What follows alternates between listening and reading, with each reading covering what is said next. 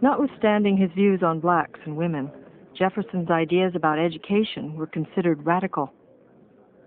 Virginia assemblymen scoffed at the notion of sending farmers to college. There is a snail-paced gait for the advance of new ideas. People have more feeling for canals and roads than for education.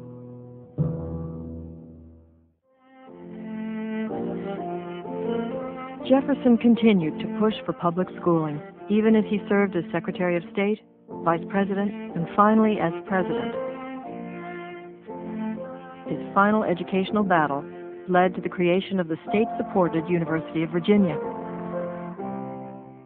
But his most powerful legacy was the argument that public education was essential to democracy.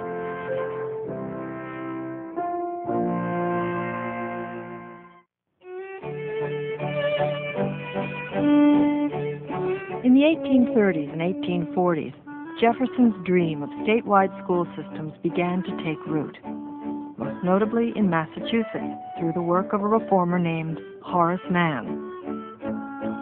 Agitate, agitate, agitate, but nevertheless in a proper way and for a good cause only.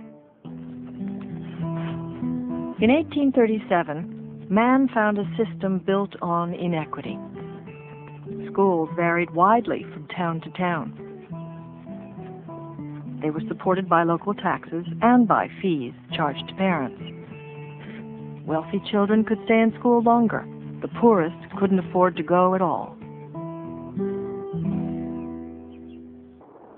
Rural district schools were out of shape and they were in disrepair.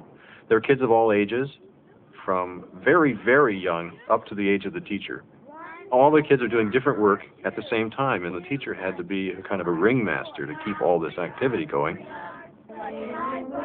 School children spent hours sitting on hard benches, memorizing or reciting passages from books they brought from home, no matter how outdated or irrelevant. Teachers had no training, and they turned over very rapidly.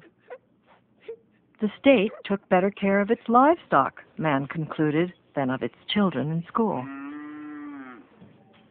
You crowd from 40 to 60 children into that ill-constructed shell of a building, there to sit in the most uncomfortable seats that could be contrived, expecting that with the occasional application of the birch, they will then come out educated for manhood or womanhood. Public schools had gotten very bad, and people weren't supporting them, and many people were leaving public schools for private schools. And he wanted to change the public schools, make them better, and make them so good that everyone would want to use them. So he was a great crusader for public education. He was the one who said government has to do it. From Cape Cod to the Berkshires, Mann held a series of public meetings to promote a new system of what he called common schools. They would teach a common body of knowledge that would give each student an equal chance in life. Education, beyond all other devices of human origin, is the equalizer of the conditions of men, the great balance wheel of the social machinery. That equalizing capacity of the school was something that he very much believed in, and he articulated more than anyone else the idea that the common school, and this new word for the district school, became for him the place where we make Americans. This is the place where we all come together, elite and poor. That's what's common about it. Common schools would be free of charge so that poor children could attend. They would be of the highest quality to draw wealthier students away from private schools. And the system would be entirely funded with tax dollars. Mann's plan was instantly and vigorously opposed. Critics of Horace Mann in Massachusetts tried to get him ousted. A lot of people said, we're not used to being taxed for schooling. We don't think it's a taxable issue. We think it's something that the users ought to be paying for. And we don't want you meddling in our local schools, which we think are fine. They didn't want state control. If you go back and read the history and go read Horace Mann's writings and so on, it impresses on you the precariousness of this basic idea that we take for granted, that all citizens have an obligation to reach into their wallet and pay for children to be educated, even if it's not their own children.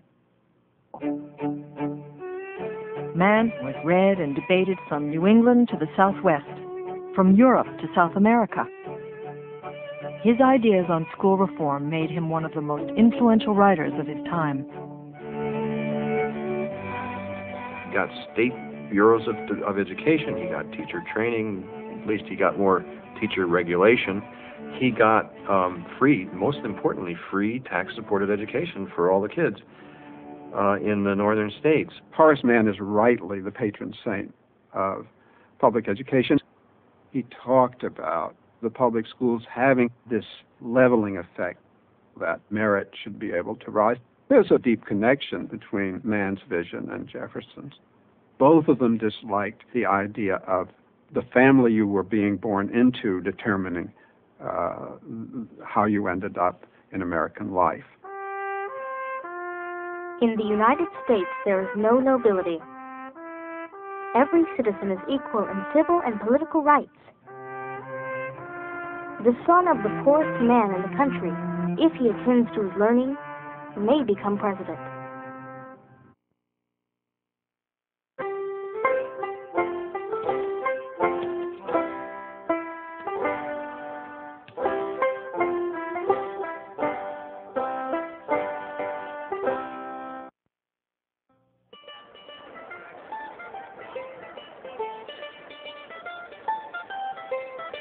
Even as the common school movement got underway, conflict arose over the question of religion.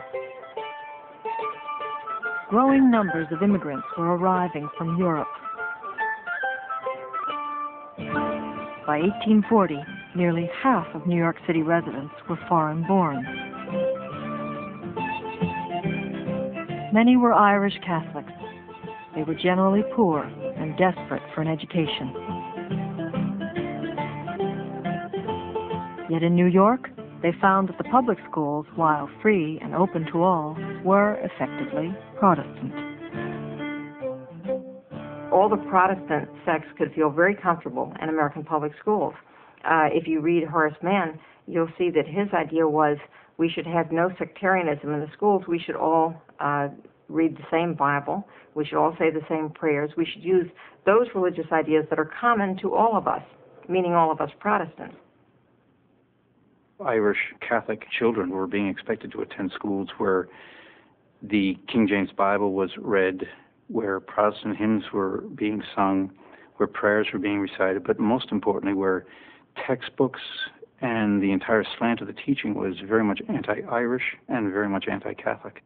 The Irish in general are brave and hospitable, but passionate, ignorant, vain, and superstitious. There are statements in public school textbooks in the time that would just astound you today. And that created a situation in which some 20,000 children were running the streets of New York without benefit of education because they refused to be part of a system biased against themselves. The Catholics have a right to think and worship in their own way, but have no right to claim 1 cent of the public money to propagate their own faith. One of the first principles of American freedom is to keep separate and distinct the institutions of church and state. Controversy over the use of the Protestant Bible in the public schools escalated nationwide. The Philadelphia Bible riots of 1843 left 13 people dead.